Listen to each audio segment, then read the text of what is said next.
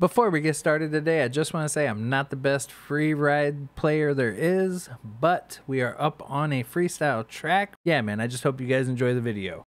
Welcome back to the channel, guys. It's your boy Smokester here, back at you with another video. And today we are on X Games FMX by the man Consuming Clouds, and we have Consuming Clouds with us. What is up, man? Howdy, everybody. How you doing, bro? I'm doing excellent. How are you doing? I'm doing good, man. I know we've sat here and talked for like the last 20 minutes, so we might repeat some of the stuff we've already talked about, but man, you've done an amazing job on this track, bro. Oh, thank you. I appreciate it. I really enjoy this. It's a mix between like the realism side of things, you know, like this is like awesome jumps, everything, but then you also got that giant eyeball in the middle with the squid arms and Yeah. you know what I mean? Like it's just like awesome, bro. I was getting these like these competitions in my feed, you know what I mean? These like old competitions, like the 2002 Gravity games, and I was watching them, and I was like, I want to make that bikes, and like obviously I don't want to do the exact layout just because like I don't know, like I wanted to do something unique, so like, and I wanted to make it's for a video game, you know what I mean? So I wanted to get real crazy. Right. Well, you did an amazing job, and I have crashed on every single jump that I have taken off of so far. Jeez Louise, bro. It's some of them take some like dialing in, you know what I mean? Like this big one over the eye, especially coming over from the back here. Yeah. You really got to be third gear in a decent amount of momentum to get over it. I just looped out as well. I am so used to riding the 250, bro. It's wild. I have not ridden the 450 in a minute. It is a what's it called? It is a learning curve for sure, especially with like the power difference. Yeah, for sure, bro. I was looping out there, man. Jesus, this is wild. So, what part of this track like took you the most time to dial in 100% to where you were like comfortable with releasing it? The part that was holding me up the longest, I would say, is the jump like positioning and composition. Like it used to have way too many jumps, and then it had way too few jumps, and then I sort of had to figure out like, okay, these jumps work into this, and there's a few lines that you can take like 5 or 6 different jumps in a row. Oh, and nice. just go back and forth and like do a good run, you know what I mean? Like, so the idea was like get like a good like minute 30-second run, however you wanted to do like a freestyle competition, like if like how they did back in the day. Or I guess they still do it, you know. Yeah, I guess I haven't watched an actual freestyle competition in so long, bro, and it's getting out of hand with some of the stuff these guys can do, man. 100%, and like I don't know if it's just they're not broadcasting it or if the best trick is better for social media numbers, but I do not see the runs anymore. It's just like best trick, and it's always some sort of like weird, like it's always some sort of backflip with a body variable, and it's the style is gone, that like the music, the composition, like everything is different now. I don't know. Yeah, no, and I totally see that, because like you got people like Axel Hodges and stuff that are very popular for them doing crazy tricks and sections, you know, but they're not facing anyone. They're just out on their own and then posting it on social media. Exactly, and I think like a person like Axel Hodges would do great like this with like tying tricks together. Like not just one trick where you have to do the most crazy thing. And I imagine they still do that style of event, but it doesn't get the social media engagement because you can't tie it down to like a 10-second clip. Right. Yeah. No. And you're totally right about that, man. Speaking of which, while we're on the topic of tricks and stuff, you taught me something about tricks that I had no idea about until we started playing together, man. So there's a way that you can do each trick. Absolutely, yes. You do the trick button and then body lean in a direction at the same time. Yeah, that's wild, bro. So if you do the trick button and down, like I have my body lean on my right joystick, so, and then my trick button is clicking the left. So if I click the left stick and then hold down on the right stick, I do the Superman. And then to the right is what?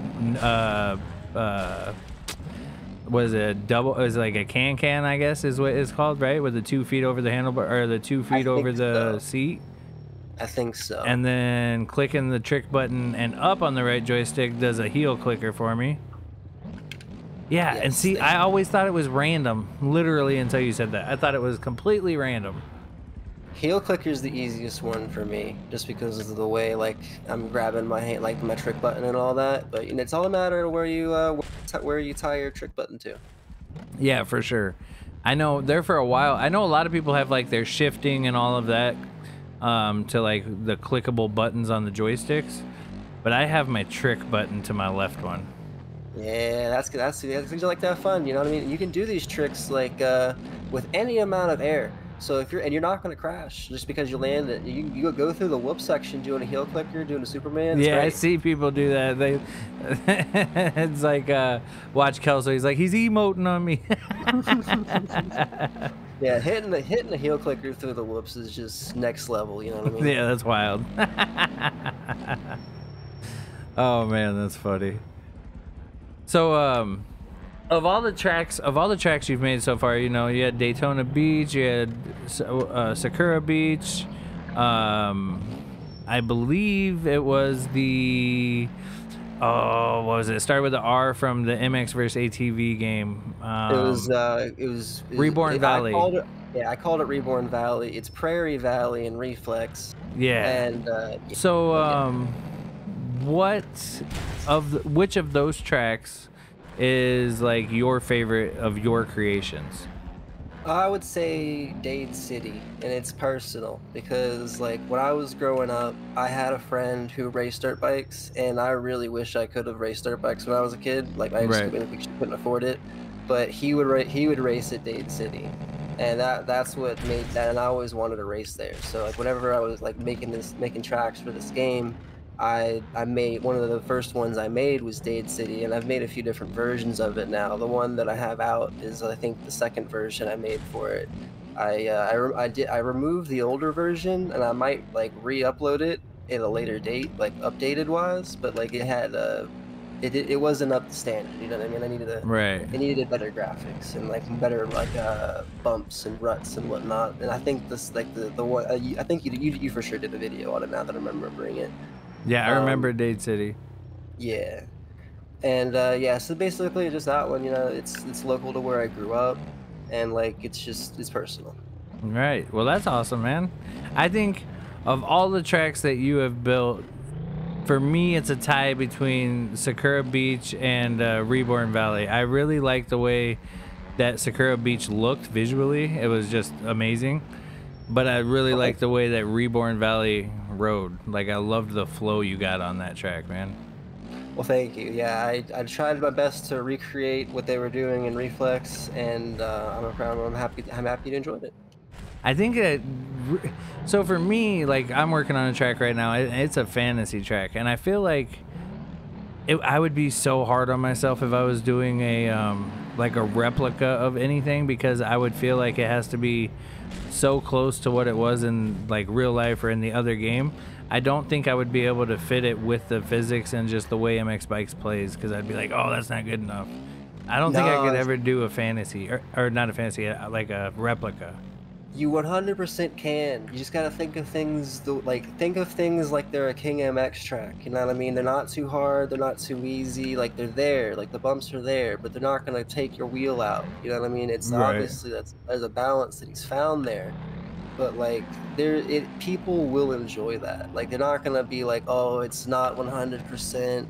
This, that, and the other. Like people hated the previous track maker that made the Pro National tracks. Like they hated his style because it was like taking like their wheels out and whatnot. They were like, these tracks are too hard, and obviously people liked it as well. Now looking back on it, people are looking back on that old last track creator, and they're like, well, these aren't as bad as we thought. So yeah, people are just that stuff comes and goes. Yeah, and I totally get that aspect of it, because I literally was one of those people that thought TFC tracks were like really hard, but I was like brand new to the game, you know. And then now I've played some of these new Stone Rider tracks, and I'm like, holy crap, bro. Like, they're amazing tracks. They're absolutely beautiful and they're amazing, but they're so hard, man. Which, I mean, you know, it's good for like the professional side of things, and they do release an AM version of those tracks, which I feel like I've been like baited into talking about for like the last week and a half ever since I made that video. But yeah, man, they're beautiful and they're amazing tracks. But yeah, just to kind of touch on that fact, I thought TFC tracks were hard as hell at first, and now I've actually ridden them a lot since I've got better at the game, and they're really good. 100%. Yeah, there's one or two that I think still like grab the wheels weird, and I think that's like Iron Man specifically, but the rest of them, like, they're just mellow enough, you know what I mean? And that may just because the beta changed. Like back when the TFC tracks were out, the grip was completely different, the bikes felt completely different, so like it's definitely not a one-to-one comparison. Right. And you know what's crazy is I was actually watching, because I started building tracks and stuff, I was watching TFC's tutorials. And yeah, they're helpful. They are. They really are. But he spent so much time on those tracks, man. Oh, yeah.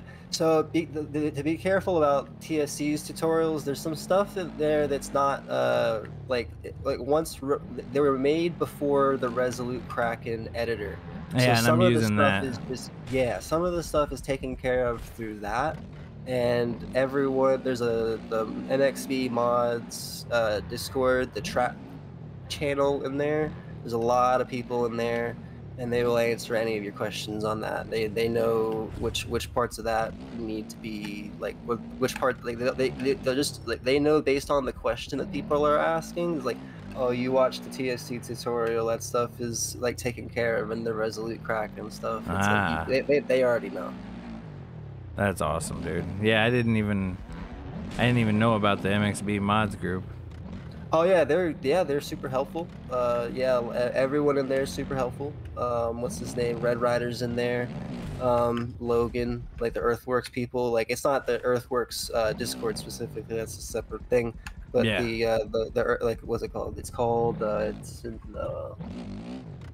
just the MX Bikes mods Discord, and there's a channel called Mods Track, and that is the one.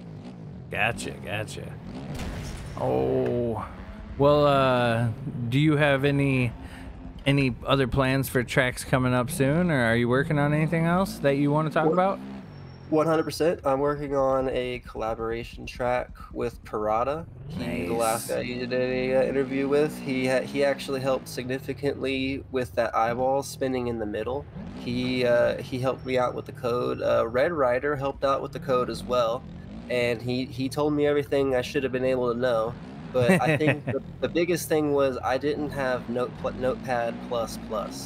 Oh, and yeah, I was copying down exactly word for word what he was sending me, and it just like I'm not good at writing code, and I think I wasn't doing tab or something, but Notepad++, what have you, like, got me. I was able to copy over the code that Parada had. And Parada, like, he set it all up for me. All I had to do was load it up in, and I can like edit this. I was able to edit the speed real easily. Oh, nice. Yeah. Any questions you have with moving objects, like either Red, or if Red's busy, Parada knows how to make them objects move. Okay. Heck yeah, man.